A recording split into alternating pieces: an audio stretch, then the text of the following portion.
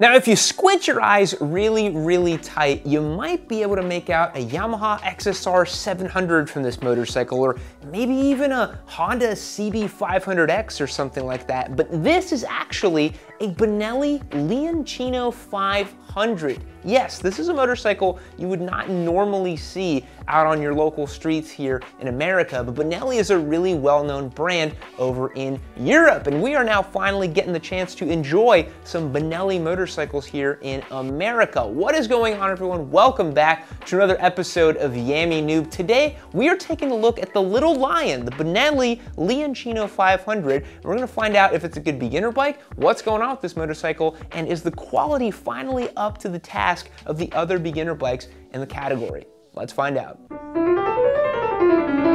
All right, folks, so a brief overview on Benelli, the brand, and why we have this motorcycle. We actually got this bike as a loaner from Benelli Corporate themselves. Benelli here in North America, we got a contact over there. They were like, hey, why don't you take a Leoncino as a loaner bike for a little bit, see what it's all about, and that is why we have this bike. So thanks again to Benelli for giving us this bike for some videos. We're gonna have some fun with this motorcycle. And this bike in particular is the trail version of the Leoncino 500. So that means you can tell it's got the wire-spoked wheels, the 19-inch front end, and the kind of 90-10 scramblery tires. These are the same tires that the Triumph Street Scrambler actually comes with, so this thing actually has quite a bit going for it, which is pretty cool. So today, we're gonna take a look at the specifications of this machine, the ergonomics of it. We're gonna take it out for a ride, and we're gonna see what it's all about and see if it makes sense as a great beginner motorcycle. So top line figure for this bike is it costs $61,999 in the standard trim, and it's gonna cost $6,499 in this trail trim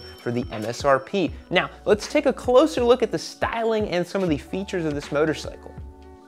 Alrighty, folks, talking through the specs on the Benelli Leoncino 500 Trail Edition here. But before we talk specs, let's take a look at the styling of this bike. This is a really handsome looking bike, man. I think it looks really unique. I love the look of the frame on this thing. It's got a tubular frame and a swing arm as well, which is kind of cool. You can see that over there.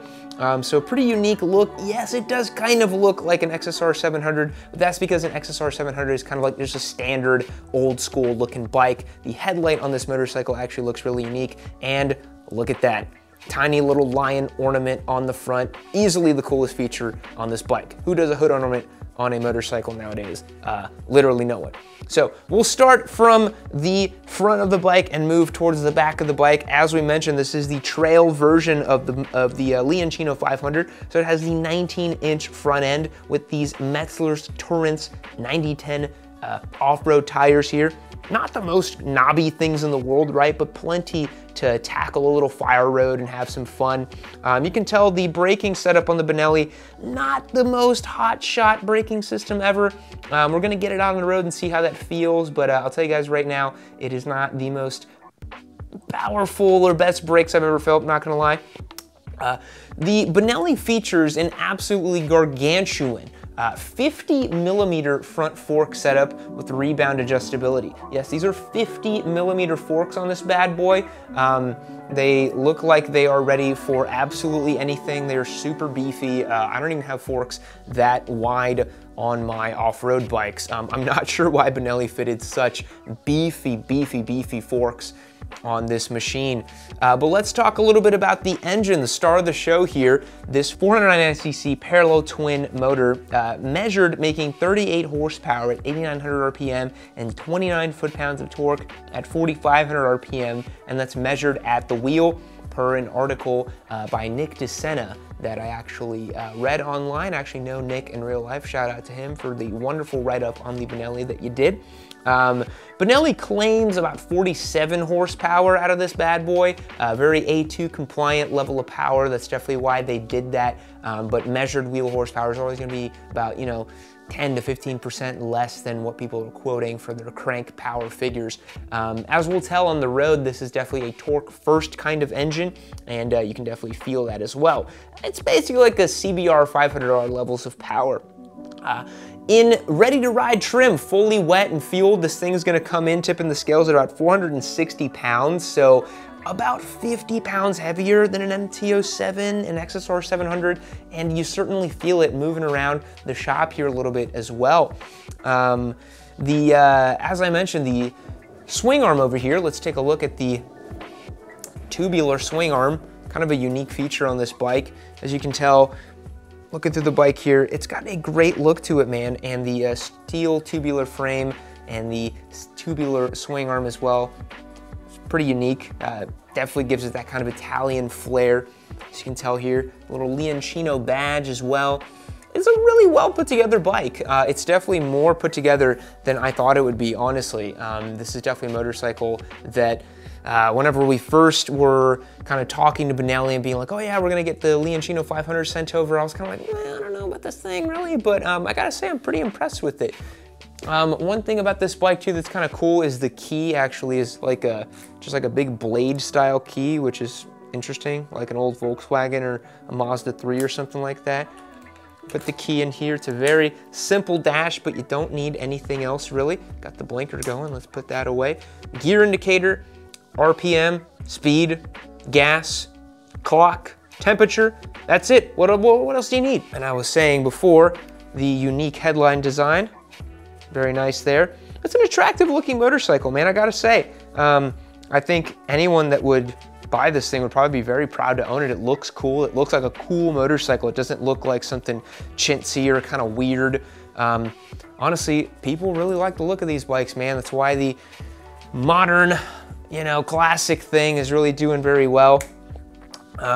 One thing I wanted to note as well, and we're gonna get it out on the road and talk about it too, is the exhaust on this bike. It sounds really kind of different than a normal parallel twin. It's got an interesting character to the sound on this parallel twin. It definitely doesn't have the super traditional lawnmower-esque parallel twin sound that you'd find in a Ninja 650 or something like that. Nice touch over here you can see is the coil for the spring blends in through the plastic right here. That's really nice. You've got remote adjustability here for rebound, which is really, really cool. Yeah, this is overall like a pretty feature-rich motorcycle for the price point. I'm gonna now swing a leg over this thing, tell you guys how it seats and the ergonomics, and then we are gonna go and take it for a ride. Let's do it. All right, folks, swinging a leg over here on the Leoncino 500 Trail. First thing you notice about this bike is how similar it is to Ducati Scrambler. This is actually a really, really similar seating position to a Ducati Scrambler. The bars are really nice and wide. You get a really confident feeling when you're on this motorcycle. Really nice wide bars. The peg position is really, really chill. This isn't a bike where you're all super scrunched up or anything like that. And the gas tank shape is actually kind of this peculiar bubble shape, very old school. There's no cutouts in the tank or anything like that for you to get a proper sport bike position or anything like that. That's not what this bike is about. This is about a motorcycle to be used for commuting, for going to school, going to work, going to your favorite coffee shops, those sort of things, and to just have a nice time doing it. This is a very nice place to sit. Your back is nice and straight. You're not even leaned over a little bit on it. You could potentially get a nice little attack position if you wanted to, but that's not exactly what this bike is about. Since this bike is the trail version, this bike is actually more about standing up on it. So whenever you stand on this bike, try to drop your heels a little bit. You notice that the exhaust actually gets in the way a little bit right there, so it's not perfect, but the standing position's pretty good. You could actually tackle a little fire road on this thing. You just gotta lean forward a little bit, and you'll be able to get in that mode, kind of bop around the thing, tackle some trails, have some fun with it. Definitely something you could do with this motorcycle. The seat is actually very comfortable. It's got this little shelf on it right here, which is a lot of fun for doing little first gear wheelies, which this thing actually really loves to do. With all that being said, let's get this thing out and see how it rides. Alrighty folks, taking the Leoncino 500 Trail out here, the sweet little Benelli for its first ride. Let's get a quick sound check of this thing. You guys know all the specs and everything. Let's listen to it. Firing up that 499cc parallel twin makes a pretty good sound. You know, it's a parallel twin, so it's not the greatest thing in the world, but for some reason, this bike has a little bit of panache and energy around it. If you notice the way it idles, listen. Just kind of elicits a little something different, you know? Slow speeds, this bike is phenomenal. For an entry-level rider, this is exactly the type of layout that you want. It's very easy to manipulate in slow speeds. Rear brake is really, really dialed in. You can just do really nice little circles with this thing. No problem at all. You can bang it around any which way you need to. Really, really nice to ride in the slow speeds, which is exactly what you're looking for if you're looking at this as an entry-level motorcycle, which is how Benelli has positioned it. The throttle feel on this bike is actually pretty decent. From a standstill here, we're going downhill a little bit. You guys will notice that I can kind of just let out the clutch and it'll just go. So it's actually pretty difficult to stall, but you know, otherwise the Benelli here actually feels pretty damn good out of the clutch and through the throttle and everything. It's got a pretty good neutral throttle feel, and it's because it's got a cable throttle, man. I really think that the cable throttle just, it's a solved problem. It's a mousetrap when it comes to motorcycle throttle feel. It's a great little package right there. Now, flipping the Benelli over here, making sure that this Toyota Camry doesn't go right in front of me. Thank you, sir. You will notice that the Benelli can float little front gear, first gear wheelies all day. It's a ton of fun to ride this thing. I was actually really surprised at how you can just do little wheelies with it and have a ton of fun. Now, 499cc parallel twin, that's not going to be a prodigious amount of power by any stretch of the imagination. It's about 48 horsepower, about 38 of those ponies are making it to the ground measured, but this bike has a fun little trick up its sleeve in that it actually is a much more torque first kind of engine. You don't really want to rev the thing out very much because it just doesn't have a whole lot in the way of top end power. I think we're clear to go here. We'll ring out a couple gears here. Limiter comes in pretty aggressively. I think right around 9,000 RPM. Just gonna chop power really, really aggressively on you. And that's because I don't really think this engine is really designed to be abused in the way that a Ninja 400 or an R3 is. I'm not to say that, you know, the bikes they're making over at Benelli are unreliable, but I would rather ring a Japanese motorcycle out to redline constantly than an Italian one, let's put it that way. An Italian one owned by a Chinese company. However, this motorcycle is still made in Italy. So this is, you know, if you bought this motorcycle as your entry-level bike, you could say, I've got a Benelli Leoncino. It's an Italian motorcycle. And to the average everyday normie, they may be like, wow, that sounds really cool. What a cool bike you've got. One thing to note here is that it's a beautiful day here in Austin, Texas. About 72 degrees, spring day here, so any bike you're riding in these kind of conditions is going to be a blast. Now, this is the trail edition of this motorcycle, and one thing I want to check on it is the trail capabilities, right? So we'll check it down our little scrambly bit here that we normally take our bikes.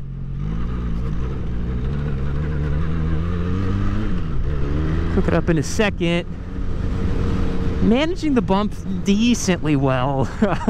Not the best bump manager I've ever seen, honestly. Yeah, I think you have to temper your expectations with the Benelli as a trail motorcycle. Let's see how it does on this stuff. Oof. I hit the bump stops on the front.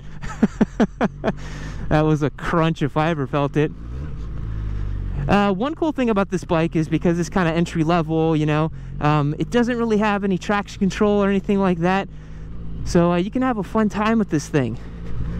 Slipping and sliding the rear a little bit, but it certainly is a street bike. I would not take this down any single track or anything like that.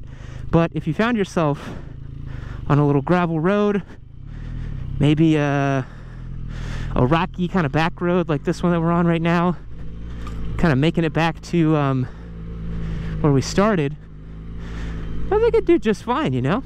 I think you could definitely take it down these kind of things and it'll do fine.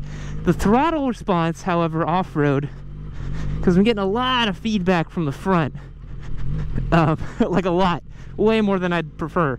And that might be the fact that it just might need the rebound adjustability sort it out a little bit. Maybe you just got to tweak the rebound a little bit at the front, and it'll handle off-road a little bit better. But, you know, at 460 pounds and, you know, kind of street setup, basically, except for the 19, it's not the most confidence-inspiring thing in the world off-road. I'll tell you that right now.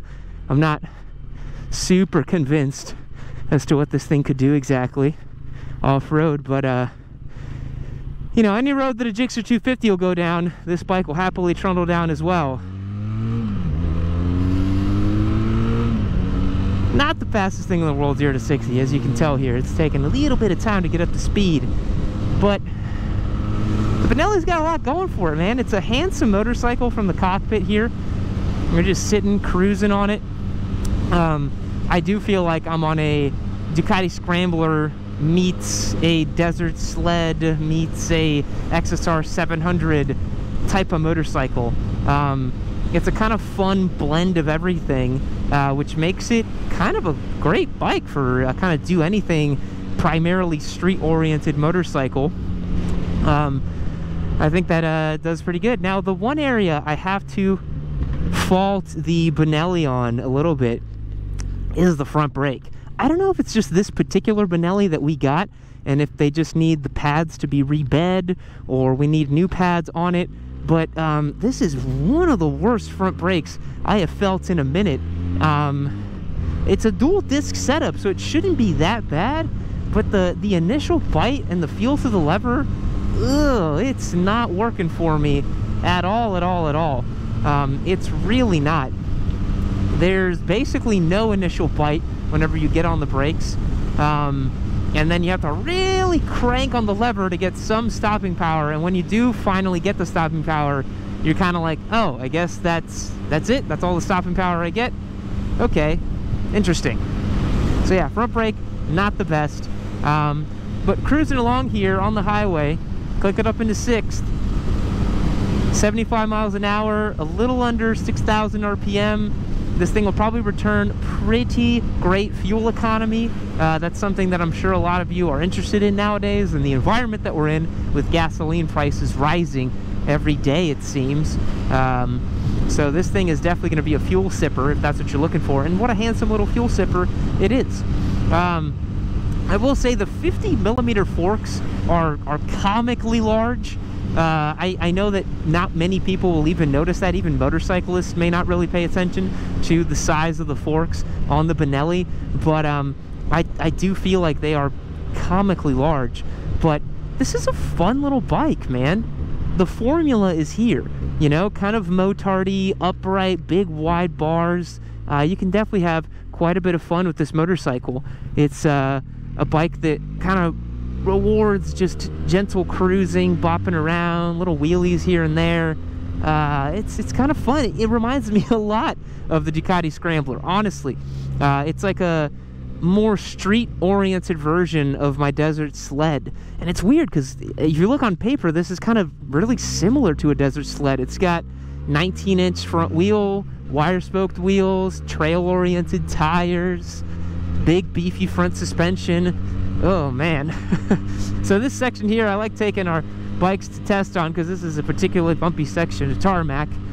That's not the best thing in the world, but yeah, it's just like there's a general lack of sophistication in some of the controls on this thing. I just feel like there's a lot of situations where you would want something a little bit more fine, a little bit more controlled. Like, I keep comparing it to the Ducati Scrambler, especially the desert sled. You know, it weighs 460 pounds. That bike weighs 450 or so, but that bike's got an 803cc engine. It's got really nice front forks on it that handle bumps really, really well. So this bike is just, it's lacking a little bit, but it's for a budget price, man. Like, you know, it only costs like $6,400. That's really not that bad for the bike you're getting. Over speed bumps, it's completely good. We'll try to enter this one at Mach Jesus, 40 mile per hour speed bump check. Kind of just hops right over it. That's a lot of fun. And this engine actually has a very unique flavor and style about it. I really like it. You know, a lot of people, they get upset at me because I hate the Honda CBR 500R. and they would say, oh, Yami, this is the exact same engine. Why are you not absolutely dunking on this engine?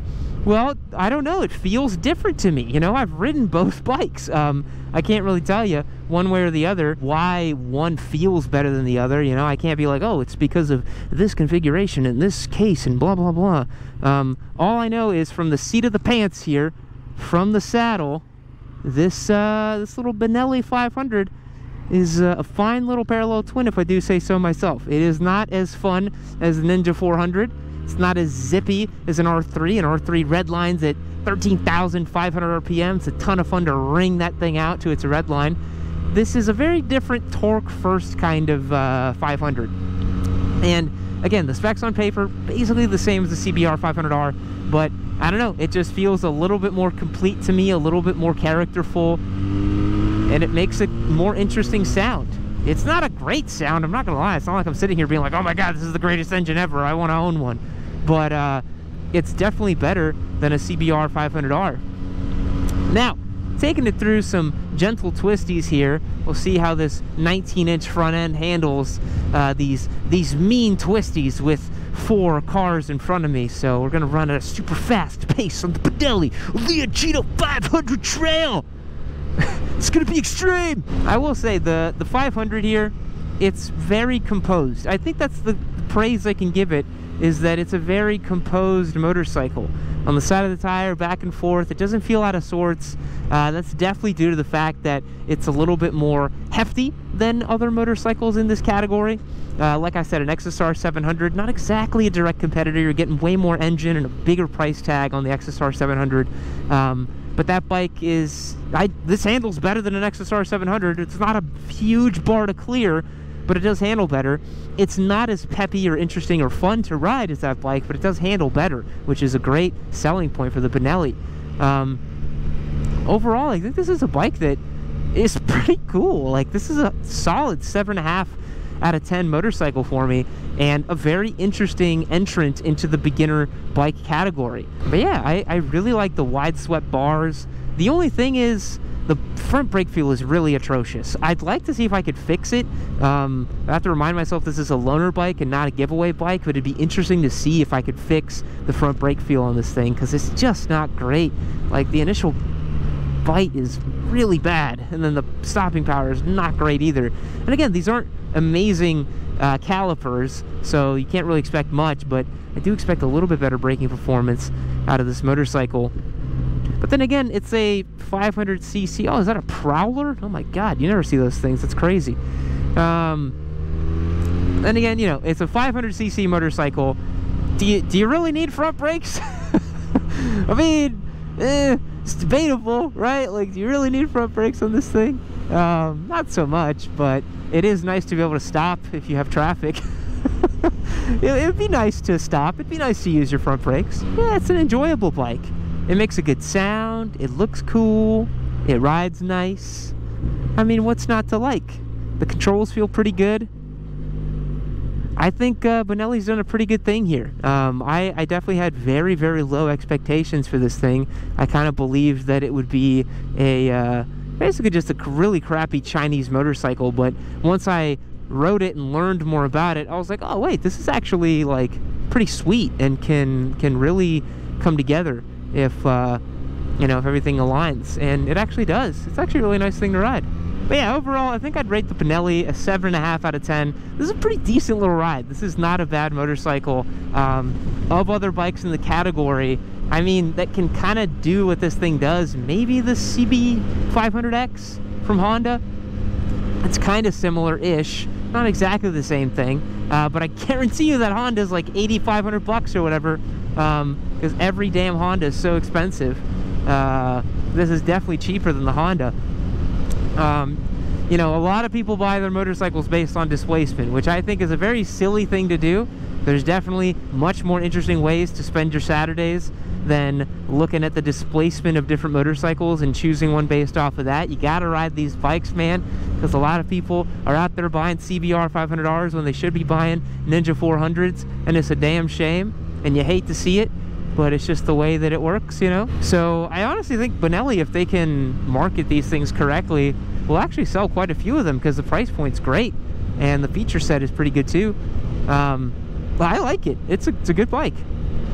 So guys, that's gonna wrap up my thoughts on the Benelli Leoncino 500 Trail. What do you guys think? Let me know down below, and we will catch you in the next one. See you later.